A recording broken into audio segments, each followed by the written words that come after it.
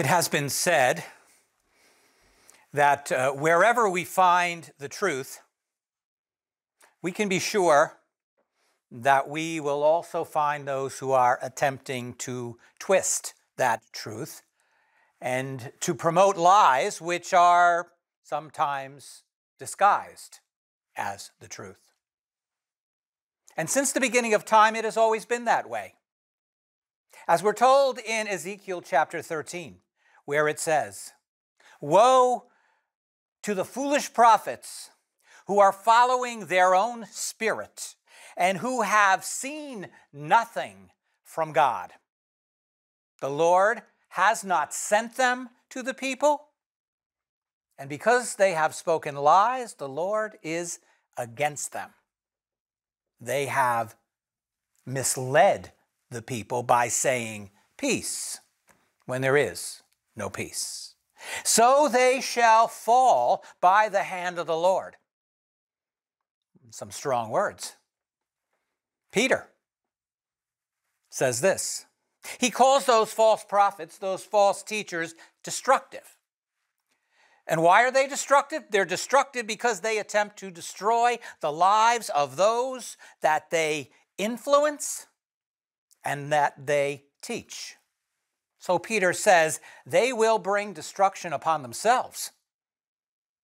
In Acts chapter 29, Paul tells us this, that these false teachers, these savage wolves, will even come into the church, and they will attempt to tear the flock of God apart by their lies.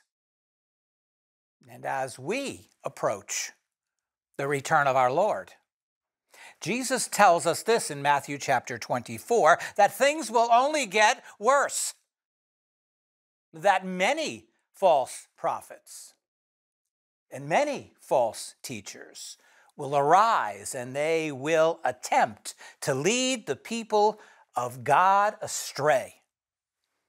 And so he said we need to be on the alert. We need to be aware of this.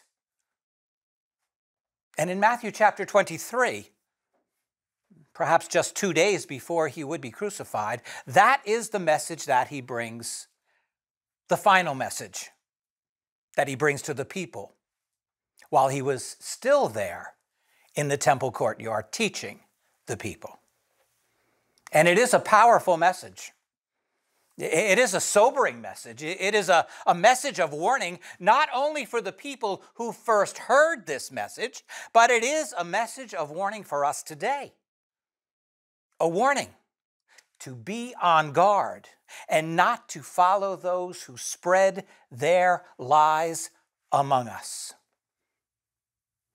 And so, in Matthew chapter 23, as this chapter begins, the conversation between Jesus and the leaders of the nation of Israel has ended. No one was able to answer him as he unfolded the truth of the scriptures, and no one even dared to try to trap him any further with their deceptive questions.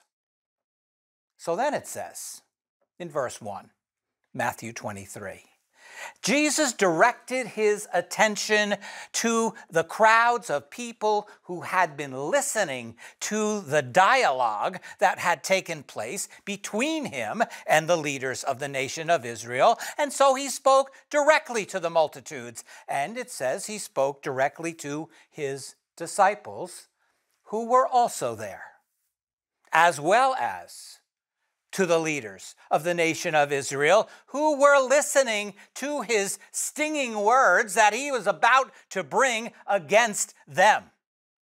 And so he says this, the scribes and the Pharisees have seated themselves in the chair of Moses, kathidzo in Greek. They have assumed a place of authority as spokesman for God, interpreting his word, but you'll notice he says this, they have put themselves in that place of authority. God hasn't put them there. As the Lord said in Jeremiah 14, verse 14, where he indicted the prophets, he says this, the prophets are prophesying in my name. But he said they're prophesying falsehood. God says, I have neither sent them, nor have I commanded them, nor have I spoken to them. They are prophesying a false vision. They're prophesying divination and futility and the deception of their own minds. Does this all sound familiar? Well, it should. Because this is not unlike what we see and what we hear happening all around us today. There are self-appointed ministers, men who have been appointed by man, but who lack the authority of God. And so they obscure the truth. They distort the truth. And sometimes it seems like they're all around us, doesn't it? Yet, at times, those leaders, at least those leaders from the nation of Israel, did speak the truth of the Word of God, which would be rather confusing for the people, don't you think? Because at times these teachers mixed their truth with their lies and with their misunderstanding of the Scriptures. Therefore, Jesus says in verse 3, all that they tell you, if it is consistent with the Word of God, if it is the truth, Jesus says, do it. Poieo in Greek. Respond with obedience to the truth, because the Word of God is still the Word of God. And observe those things. He says, tereo, make it the pattern of your life to live out that truth. But, he adds, do not do according to their deeds, ergon, according to their actions, according to their behavior. Well, they might speak the right words at times, but Jesus points out that they are not living right lives. Where they say things, they say many things, but they do not do them. We might say that they do not practice what they preach, right? So stay away from them. Stay away from them. Why? Because a disobedient heart cannot produce a life of obedience. An unregenerate heart, a life without Christ, cannot restrain the evil that is within it. And there are volumes and volumes of rules and regulations and traditions that they demanded that the people follow in the name of God. Those things only crushed the people under the weight of guilt and of despair. They tied them up, Jesus says, desmuo. They were chained to these heavy loads, fortion, this excess baggage that was laid on their shoulders. Weights dragged them down. What a picture Jesus is painting here, isn't he? Now, this was a yoke of slavery that these leaders were putting on the people, that many leaders put on the people, and no one could carry it. No one could be expected to carry it. And Jesus points out that even they themselves were unwilling to remove that burden from the people with so much as a finger. They were cruel taskmasters. And when the people failed to keep those man-made rules and regulations, even when they failed to keep the Word of God, these leaders rebuked them and condemned them. And so it is with all religion, all man-made religion. No one can keep the law. We all fall short of the glory of God. And who knows how many people have been misled and abused and cheated by those who claim to speak for Christ. Who knows the heartache that these leaders have caused the people? And that's why the words of Jesus are so liberating.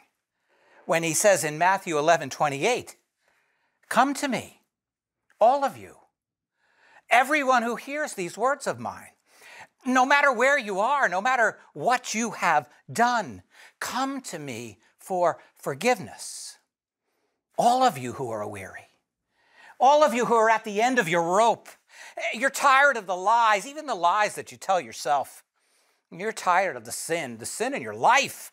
You're tired of the disappointment, the failures, your failures, the pressure that you are under to do something that you cannot possibly do on your own. You're collapsing under the weight of that sin. Come to me," Jesus says. "I'll give you rest. I'll remove the guilt, the burden off of you, and I will carry that burden myself as I die for you. And so you will be able to shout with joy to the Lord because you will have peace with God and you will have rest for your soul." Oh, that is the message of Jesus Christ. But like many people today, most of the leaders of the nation of Israel were not looking for forgiveness. And they weren't looking for peace with God. They weren't even looking for rest for their souls. They had a different perspective on their religion. So Jesus says in verse 5, they do what they do, all of their deeds. They do them to be noticed by man. They parade around in their religion in front of the people. Some of them put ashes on their faces so that it appeared that they had been fasting for God. They look so religious. They look so pious. They look so spiritual. While others would cover their eyes so that they would not be able to look at a woman and to lust after her. But the problem was that they would continually bump into things, and so they would be bruised and bleeding most of the time. But they measured their spirituality by the number of bruises that they had received. This is religious hypocrisy, isn't it? They weren't motivated by a desire to please God, certainly not. They only desired to please themselves. They only desired to feel good about themselves. It says in Jude 19, they were worldly minded, led around by their selfish desires and not by a hunger and a thirst for righteousness. So, in verse 5, in looking at the Pharisees who were standing there near Jesus, he says this, they broadened their phylacteries. Well, they misunderstood the command of God that is found in Exodus chapter 13 and in Deuteronomy chapter 6 and chapter 11, where the Lord said this, "This shall be a reminder upon your forehead and upon your hand, that the law of God may be in your mouth." And when that commandment was given by God, everybody understood that it was figurative language. They understood that the word of God should be in their minds. It should be in their thoughts. It should be a part of all that they did. It should be a part of their lives. Well, that's the meaning of that passage. But over time, somewhere around 400 BC, the people externalized that command. And so they made small leather boxes called phylacteries. Phylakterion in Greek, which means a safeguard, a means of protection. And they put scripture into those boxes, and they believed that if they strapped those boxes to their forehead, and they strapped one on their left hand, then those boxes would protect them from evil, would protect them from sin. And the Pharisees, we're told, enlarged those boxes to call attention to their great devotion to God. And Jesus continues. He says they lengthen, megaluno, they exalt the tassels of their garments. Kraspedon, the fringe, a reference to Numbers chapter 15, where the Lord did say to put a cord of blue, a fringe on the corner of your robes. On the corners of the robes, put that there as a reminder. A reminder to remember to keep the commandments of the Lord. But what did the Pharisees do? They enlarged those fringes to show everyone how spiritual they were. It was about exalting themselves, wasn't it? It wasn't about exalting the Lord. And, Jesus says in verse 6, they love the places of honor at the banquets, the seats that are closest to the host, so that they are the center of attention and they are recognized by everyone as being important. And they love the chief seats in the synagogues, the seats on the platform, the seats that were facing the congregation, which were reserved for those who were teaching and leading the people. They loved those seats. And Jesus says they loved the respectful greetings in the marketplace as they walked through the city and people yelled to them, praised them. And they loved being called by men rabbi, which means teacher, but it came to mean much more than that. It came to mean this: my great one, my supreme source of knowledge and authority. And their words were seen even to be more important than Scripture. Don't elevate those men. Jesus says, don't elevate them because they are just men. But we are told in 1 Thessalonians 5, 12 and 13, that we are to appreciate and to value those who diligently labor among us for the Lord, because God has placed them there as shepherds to shepherd us, to feed us, to guide us, to protect the flock of God. But don't elevate them. Don't elevate them and call them rabbi, that is the source of spiritual truth.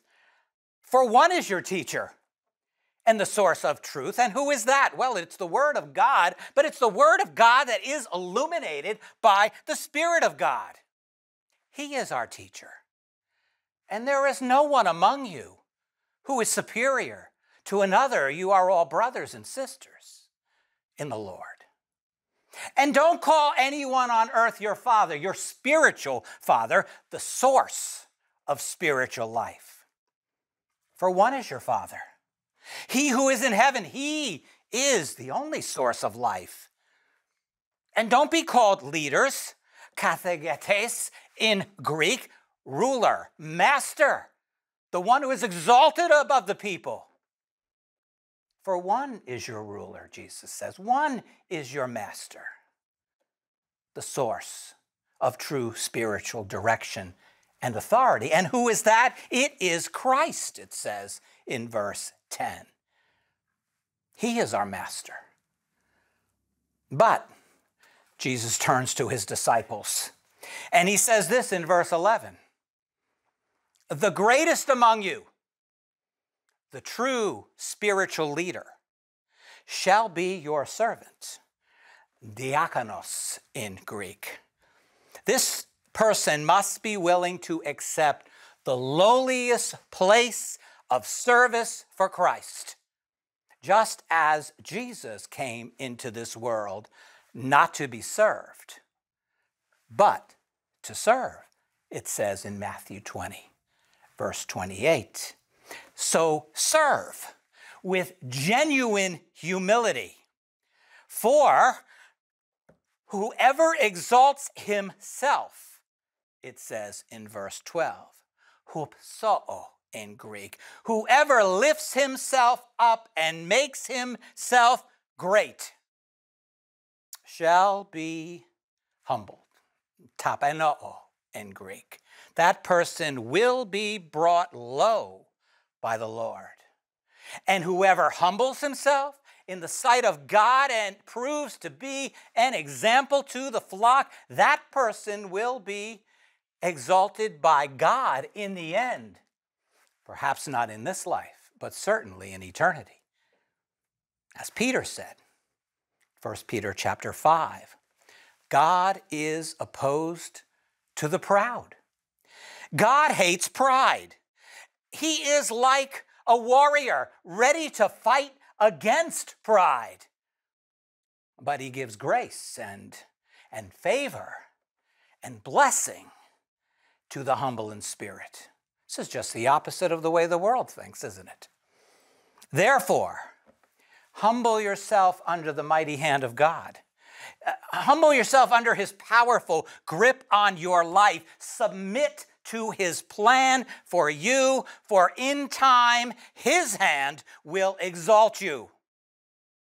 So walk humbly before your God, throwing the weight, that heavy load, all of your burdens, all of your anxieties, the weight of your cares and your concerns, cast them all upon him. Why? Well, because he cares. Because he cares about you. Amen.